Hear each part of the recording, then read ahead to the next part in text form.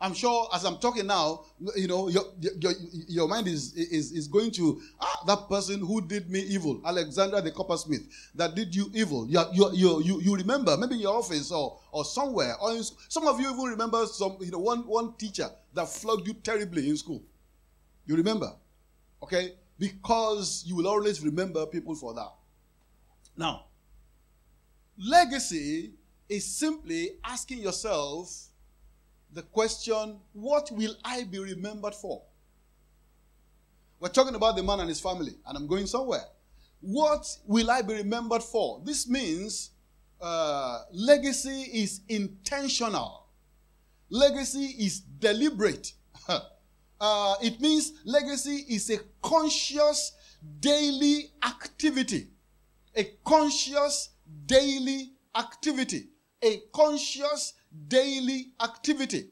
A conscious I'm stressing that so that you can know it's a conscious, it's not something that you do once and then no. It's a conscious daily activity. Legacy actually is daily deposits that yield perennial interests.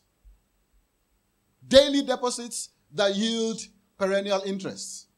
Now, what do I mean? Your family, therefore, gentlemen, your family, therefore, is your first port of call when, on your journey of legacy deposits. Your family is your first port of call.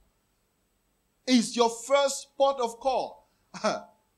Because this is crucial. Your family is the first place. Now, I'm sure you have read the scripture that says, Proverbs 13 verse 22. It says, a good man, am I right? Or you can say a macho man in this sense. He said he leaves inheritance for his children's children. Am I correct? Now, what he leaves, see, the inheritance he's talking about there is not money. It's not material. It's not materials. No, it's not houses. It's not cars. That's not what he's talking about. No, that's not what he's not talking about that. Now, after all, we read that in Genesis 25, he said that Abraham gave all he had to Isaac, and then he gave gifts to the other children. Have you ever asked yourself, if I give brother Ugo all I have, what do I have left? No, let's talk. What do I have left? But he says he gave all he had to Isaac, and then he gave gifts to the other people. What does that mean? It means that what he gave to Isaac was not material things. What he gave to Isaac was what made Abraham. So when you are leaving legacy for your children, therefore, it's not just money. Because if you leave money for someone whom you have not trained how to multiply money, he will squander the money. I don't know whether I'm talking to men now. Very important. Very important. So a good man leaves inheritance for his children's children. So that is the inheritance. Now, how therefore can I leave this inheritance? How am I going to leave it? The man and his family. Proverbs 23 and verse 26. Can you help me with King James Version, please? I would appreciate that. He said, no, but look at it. He says, my son, give me your heart. You see that? And let your eyes do what? Observe my ways. Give me your heart and let your eyes observe my ways. Now, what this guy is saying to his children and his household and his family and his wife inclusive, I'm sure you know that, is what you hear me say and what you see me do, store in your heart. What you hear me say, what you see me do, store in your heart. I want to ask a question, gentlemen. How did Solomon know what to ask God when he was given the golden opportunity? A blank check by God in 1 Kings chapter 3. How did he know what to ask God? Have you ever asked yourself that? How did Solomon know? When God said, hey, Solomon, ask me whatever it is that you want, and I'm going to give it to you. Solomon said, oh, God, you don't know something. And he says, Lord, give me a wise and understanding heart to lead your people. How did he know what to ask? You want to know how he knew? Legacy. Proverbs chapter 3. Look at Proverbs chapter 4. Proverbs 4. Look at it. Proverbs 4 from verse 3. I will just from verse 3 to 7. I just read that to you. Proverbs 4, 3 to 7. Look at what it says. It says, look at it. For I was my father's son, tender and only beloved in the sight of my mother. The next verse. He taught me. He did what? No. He did what? He taught me and what? And said unto me, let your heart retain my words, keep my commandments and live. Verse 5. Go on. Get wisdom. And do what? And get understanding. He said, forget it not. He said, neither decline from the words of my mouth. Verse 6. He said, forsake her not. He said, and she shall preserve you, love her, and she shall keep you. Verse 7. That's where I'm going. He said, wisdom is what? The principal thing. Therefore, do what? Get wisdom. And then he said, and with all you're getting, get what? Understanding. So this guy knew from his father. Come on, say legacy. I didn't hear you say legacy. He knew from his father that, you know what? Whenever you have the opportunity, every time you have the opportunity, pay the whole price to ensure that you get wisdom, and in all that you get, don't miss out understanding. Why? Because there is a thin line between understanding and wisdom, but there's a wide gap between knowledge and understanding. That you know doesn't mean you understand. Am I right? But when you understand, you can easily apply. Wisdom is application. So this guy knew. So when God now asked him, he said, he said, Lord, I know. And then, you know what God said? God said, you said you have asked right. You will ask right. I said you will ask right. Your children will ask right. Your wives will ask right. In the name of Jesus. So God said, you've asked right. He said, you haven't asked for riches. You haven't asked for the lives of the enemy. No. But you've asked for this one. He said, I'm going to give you. Now, and now above that, in addition to that, I'm going to even give you what you have not asked me for. So shall be your case. So you discover, friends, that legacy is what we do and what we say, how we live before our family. I ask myself, where did Isaac learn how to hear God's direction? From his father. Because Abraham started by hearing God. Am I right? So he taught Isaac. And how did Isaac learn how to tell half-truth? No. How did he learn how to tell half-truth? From his dad. Because dad was always saying to Sarah, tell them you're my sister. That was true, but also he was his wife, so it was half-truth. And so Isaac picked it up. And in Genesis 26, he said, Rebbe, you know what? Don't tell them you're my wife, tell them you're my sister. That was true, but that was half-truth. He learned that from his dad. What you say, what you do, is registering in their heart without you knowing it. It's registering. In fact, what you do register more than what you say. What you do register more than what you say. So, it is sight and sound for success, or sight and sound for sorrow. It is sight and sound for success, or sight and sound for sorrow. Because what they see consistently will enter their hearts. And what they hear repeatedly will enter their heart. And what enters their heart will shape their perspectives of life or their belief system. And their belief system, friends, will dictate their behaviors. And their behaviors will determine their outcomes in life. Should I say that again?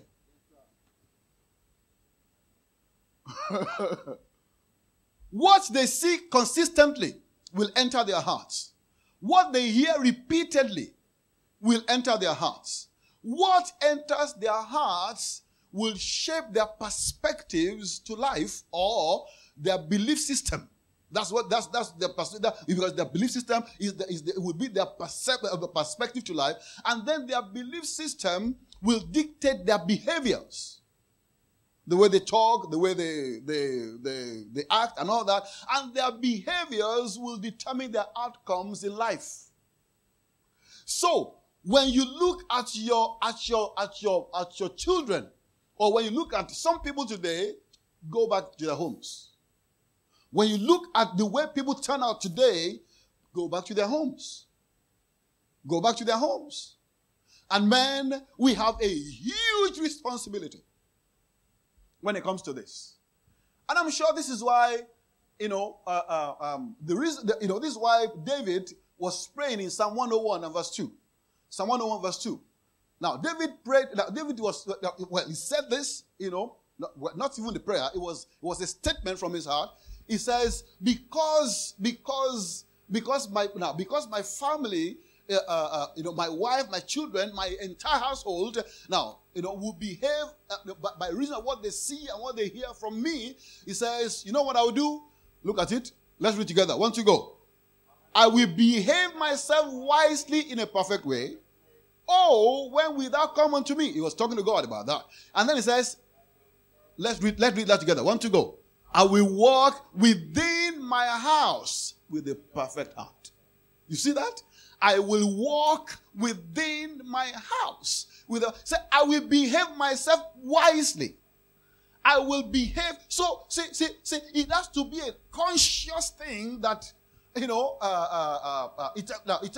has to come from a consciousness. It has to be deliberate. It has to be intentional. He says, I will. It's a matter of will. So he engages with, says, I will behave myself wisely. Why? Because I know my child is watching.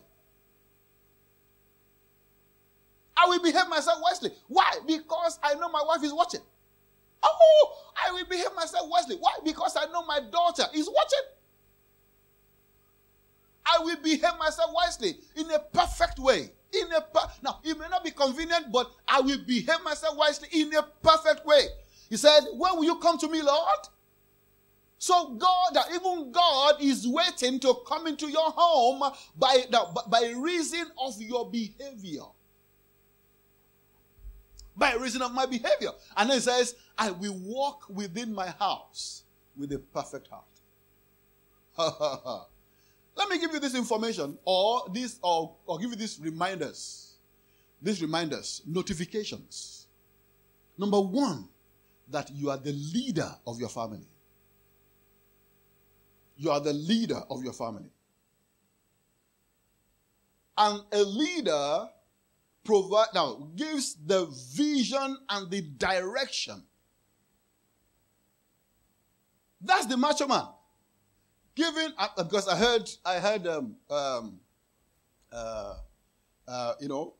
Brother Daly talking about that just now. That you are the leader of your family.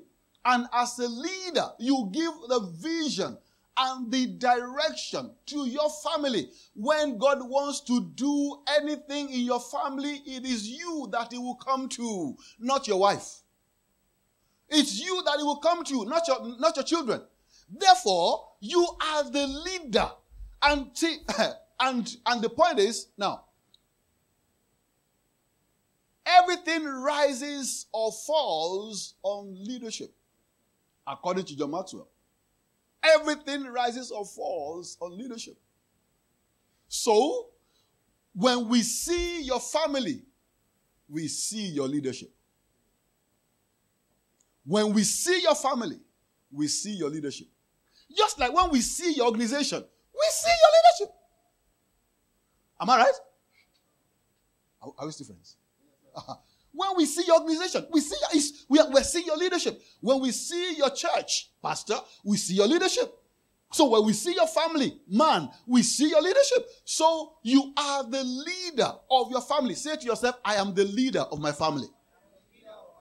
Number two reminder is you are the priest of your family. I am the priest of my family. Now, what does a priest do? A priest is responsible for the spiritual covering, spiritual guidance, and spiritual development of the family. Are we getting something? You are the leader. Take responsibility for your leadership. I am the leader. I must take responsibility for my leadership. Because as how do I want to say this now? The way the leader goes, the way the follower go. Am I right? And I'm sure you have heard the saying that, it was, I read it many years ago from John Mason's book, An Enemy Called Average. He said, one of the topics there, one of the nuggets there said that an army of sheep led by a lion will always defeat an army of lions led by a sheep. So, which one is your family? Is it an army of sheep led by a lion or an army of lions led by a sheep? So, what that is to be saying is, he's just talking about leadership. Leadership. So, you are the priest of your family. You provide spiritual guidance. You must provide spiritual covering, spiritual guidance, and spiritual development. Number 3, you are the king over your family. The king over your family. Now, and as a king, you are not to rule over them, but as a king, you are supposed to provide security for them and welfare. Security and welfare. Defense for your family. You have to provide security and welfare for your family. We're told.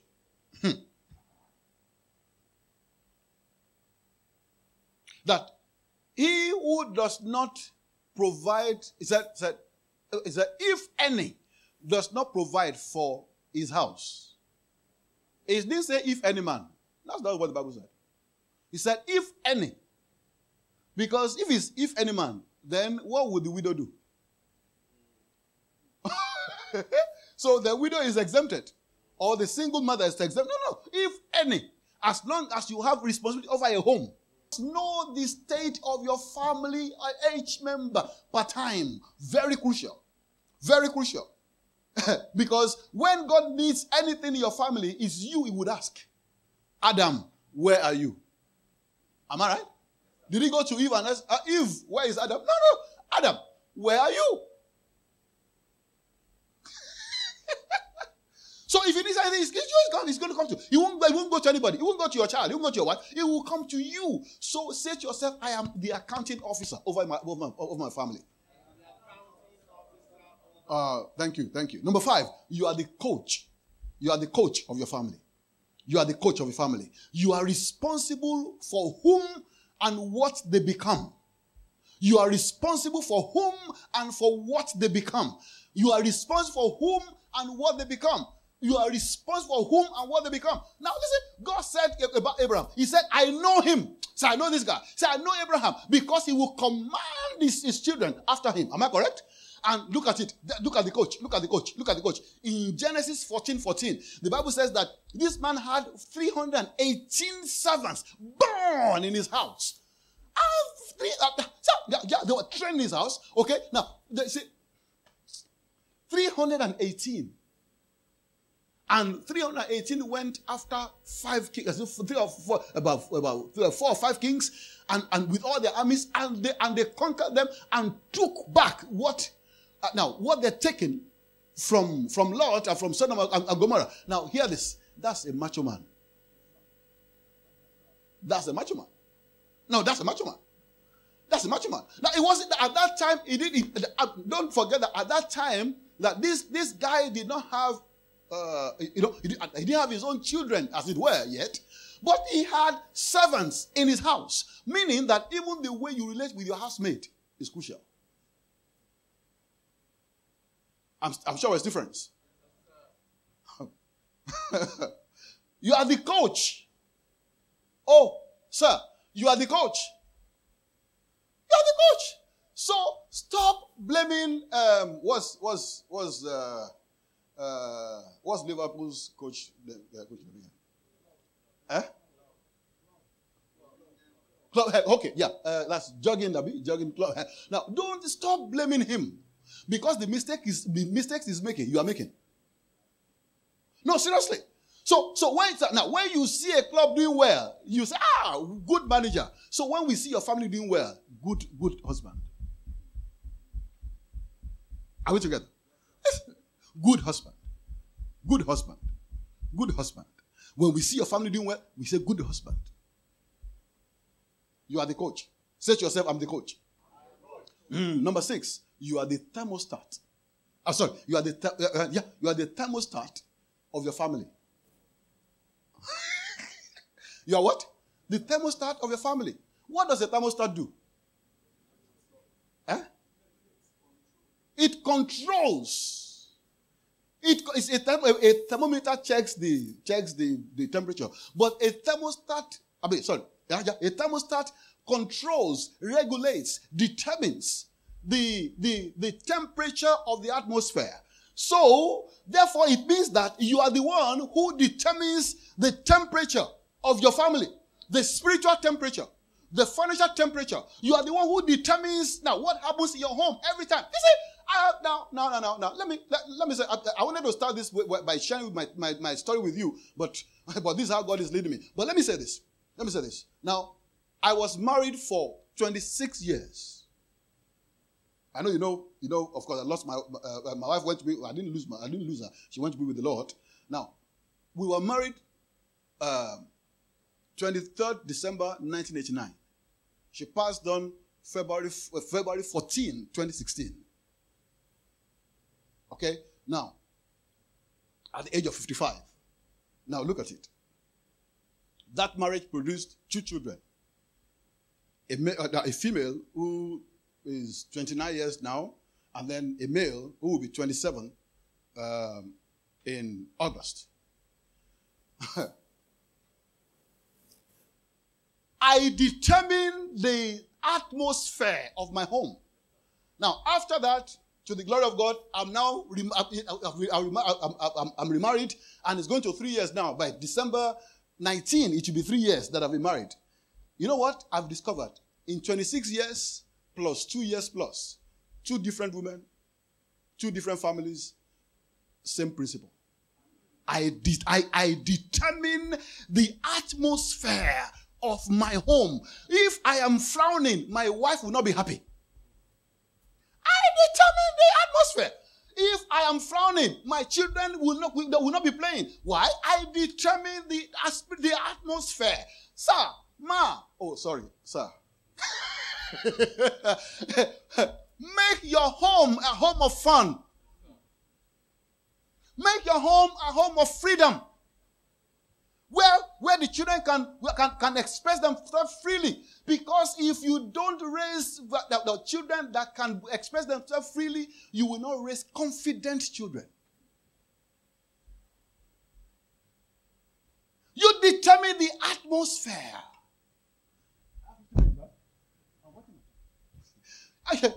So, you determine the atmosphere.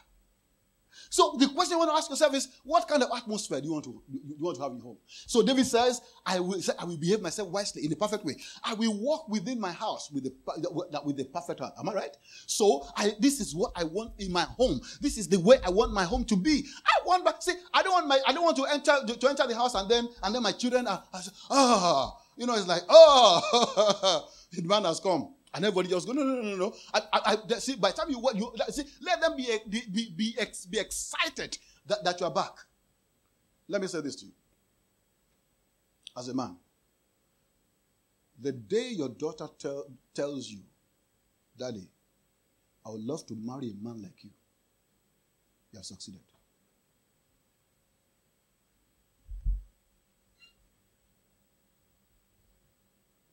Should I say that again? The day your daughter tells you, Dad, or tells her brother, or tells her mom, or tells her friends, I'd love to marry a man like my daddy. You have succeeded. You know why she can say that? You know why she can say that? She has watched you. She has watched the way you treated or you were treating her mother. She has watched the way that you are relating with her mother. She has watched the way that you are relating with them. She has watched the way that you are relating with other people. They've watched you. They've seen everything about you. And say, and then they say the atmosphere of their home. I said, wow. This is the kind of home I want to have. And for me to have this kind of home, I need this kind of man. That will be your portion. I said that will be your portion. Amen. That will be your testimony. And you know what? It can see you can, there is no better time to do anything. Now is the best time. Now is the best time. So, friends, you need to realize therefore that your family is a reflection of you. Your family is a reflection of you. A reflection of you. It's a reflection of your values. Your family is a reflection of your values. Your family is a reflection of your vision. Your family is a reflection of your legacy or the legacy you intend to leave. Your family is a reflection of your character. Your family is a reflection of your maturity. Your family is a reflection of your spirituality. Your family is a reflection of your experiences in life. Your family is a reflection of your exposures in life. Your family is a reflection of your wisdom. Your family is a reflection of your people management and relational skills. Your family. I know I'm very fast. I'm sorry about that, but you can listen to it again. Your family is a reflection of your people management and relational skills. Your family is a reflection of your investments. Your investments.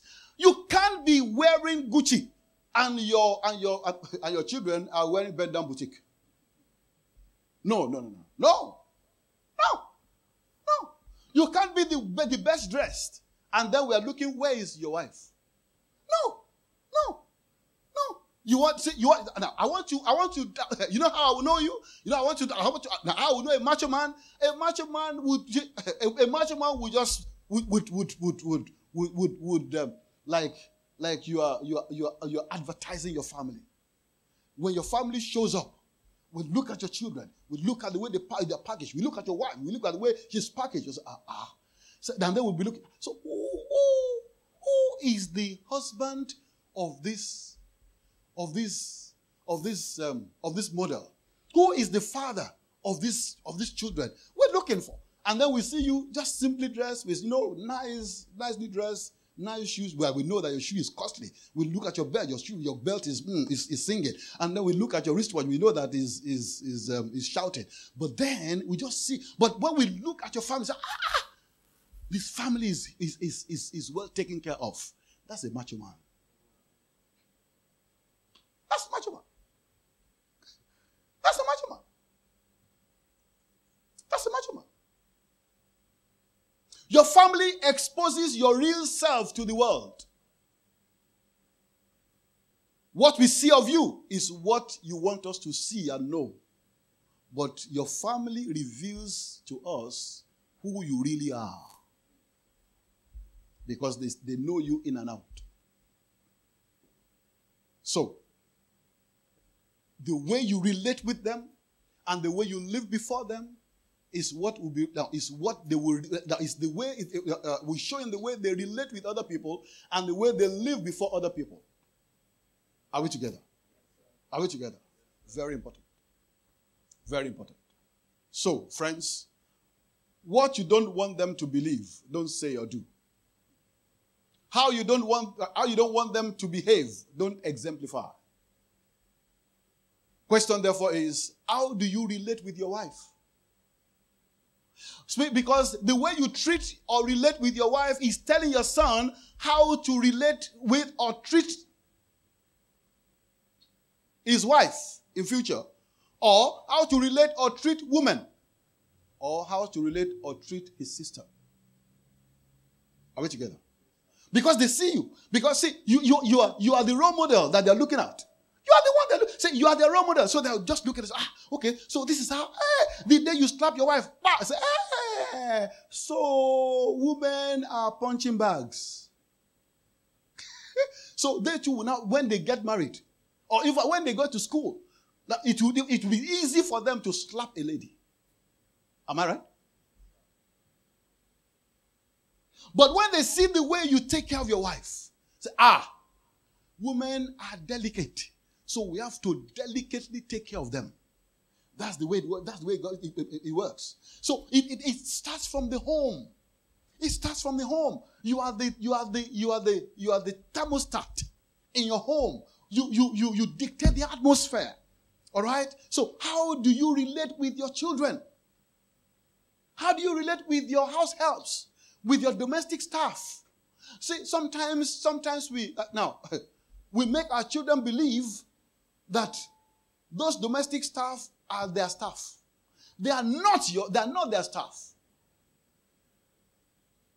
I read about Rockefeller. I learned that Rockefeller taught his children work, the principles of work. That's industry. He taught them generosity, and he taught them how to save.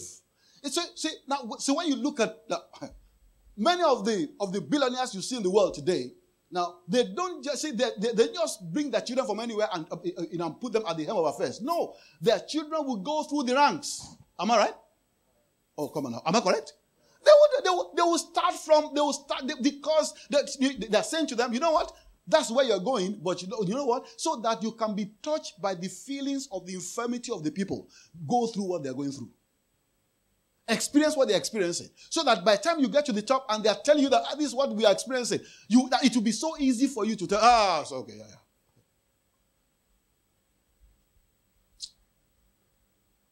Jesus is Lord. So he says, my son, give me your heart and let your eyes observe my ways. I will behave myself wisely in a perfect way. I will walk within my house with a perfect heart. Please take these tips. How to relate with your wife. Seek to understand your wife. Seek to understand her. Number 2, build your wife to the level that she can build your home. Because a wise woman builds her house. And I put it there that according to the visionary template given by the husband.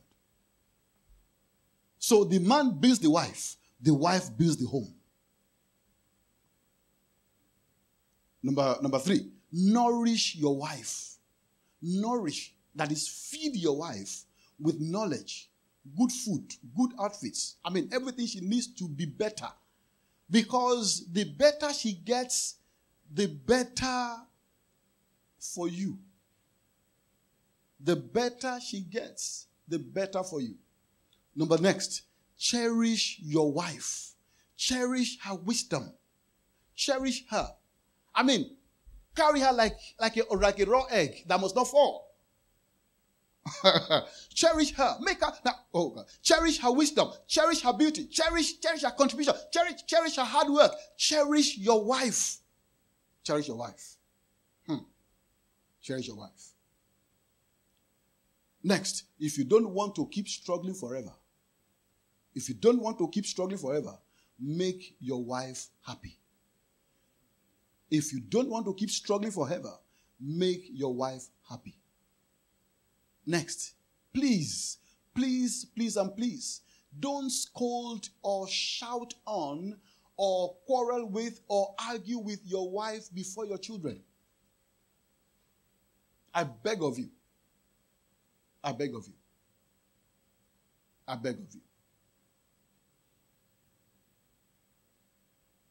Next, pray with and for your wife. Listen to this. Whatever you cherish, you will nourish. And whatever you nourish will flourish. If you cherish her, you will nourish her. If you nourish her, she will flourish. Your children, train them. Train your children. There's a whole lot. Please, train your children. Don't forget you are the leader. Don't forget you are the coach. Don't forget you are the accounting officer. I mean, I've listed all these things. You see, train your children. Train them how to pray. Train them how to respect elders. Train them how to relate with people. Train them. You know, I went somewhere and somebody, there was this, young boy about 16 years old, wanted to greet an elderly lady. And then, of course, the boy came to her and said, he said, good morning, ma. I don't think I've missed you. And then told her his name, and then stretched out his hand to shake the lady. I said, no. You don't number one, you don't stretch your hand as a male to shake a lady. That's number one. Number two, as a younger person, you don't stretch your hand to greet an elderly person. You see it? Train your children. Train them. Train them. There's so much you train your children on, friends. So much. That's why I said to you that your family is a reflection of your experiences and your exposure. Train them. Train them. Train them. Okay, thank you. Because I wanted to be sure of my time. Thank you. Train them. Please train your children. Please train your children. David left 4 legacies for Solomon. Number 1, he left the God legacy for him. The God legacy. The God legacy. And the legacy is love God, number 1, worship God or obey God. To worship means to simply obey God. That's it. Worship is obedience. Love him, love God, obey God. That he left this legacy for him, the God legacy. Number 2, he left the giving legacy. The giving legacy. Giving legacy. And what do you give? You give your time and your treasure. Your time and your treasure. Your time and your treasure. Every giving is under this. Your time and your treasure. Number 3 thing that he left, number 3 legacy I left for him is the greatness legacy. The greatness legacy. What's the greatness legacy? The greatness legacy is simply hanging on 2 things. Solution and service. You cannot be great without solving problems. And you cannot be great without being in service to your generation. So he left these 2 legacies for Solomon. Number 4 legacy that he left for him was the gratitude legacy. The gratitude legacy. What do I mean by that? Now, he taught him he left the legacy to be grateful to God for what he has done, what he is doing, and for what he has promised to do. And then number 2, to be grateful to people that are a blessing to you. To appreciate people. He left those 4 legacies. I'm talking about the family. And so we saw these things happening in Solomon's life. Number 1, he went to worship. Solomon went to worship. He must have seen the father worshiping God. Reality check is, I want to ask you, do you worship God before your household and with your household? If no, why not? If yes, how well? If well, how often? So, would you be happy seeing your children worship God exactly the way you do now? It's a reality check. Number 2, we saw that Solomon offered sacrifices to God. He must have seen his father offering sacrifices to God many times. Many times. Many times. Reality check, friends. Reality check. What services are you offering to God and to humanity? Both in the house of God and, of course, outside the house of God. What sacrificial offerings are you giving to God and his kingdom apart from tithes and offerings? What other sacrificial offerings are you giving? Please note, whatever sacrifices you are making, Whatever offerings you are giving, your children are watching. Your grandchildren are seeing what you are doing, and is storing in their hearts. And one day, they're going to replay it. Number 3, Solomon loved the Lord. Solomon loved the Lord. He loved the Lord because he saw that his father loved the Lord. Reality check, friends. How much do you know God, and how much do you love God? How visible is that knowledge displayed before your children and before your family? How visible? Now, you see, because the thing is that if you claim that you love God and you don't show the love to your family, then you don't love God. If you claim that you love God and you don't show the love to people around you, then you don't really love God. If you claim that you love God and you don't show the love to your driver, you really don't love God. Number 4. Number 4. Solomon asked for a wise and understanding heart to lead, not to rule. To lead, not to rule. Reality check. Reality check. What's your priority prayer? What is your priority prayer? What would be your children's priority prayer? Very important. On the flip side, Solomon loved many women. Am I right? Why? Because he saw that daddy loved women. You see how this thing is? Daddy loved women. So Solomon also just speaks, this is how to do it. So if my father had about less than 10 wives, then let me do 1,000 times more than my father. That's the way it works. That's the way. See, whether positive or negative, that's the way it works. That's the way it works.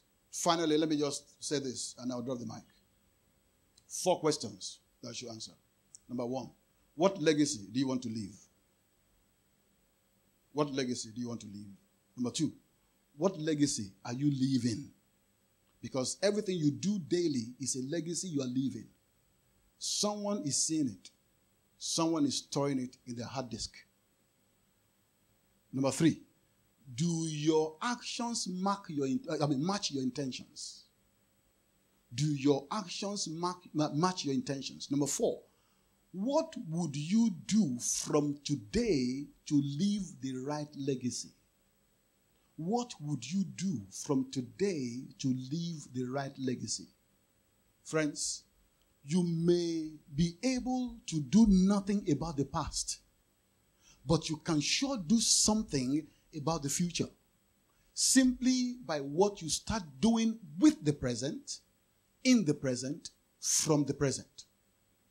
You may be able to do nothing about the past, because the past is past. So you have to put the past in the past. But then you can do something about the future, okay, by what you start doing with the present, in the present, from the present. With the present, in the present, from the present. My prayer for you is that your family shall be a role model family. Oh, I said your family shall be a role model family. Your family shall be a role model family. Your family shall be a role model family.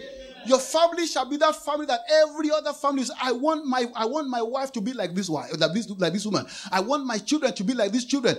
And we won't even let this be. I want to marry a man like this man in the name of Jesus Christ.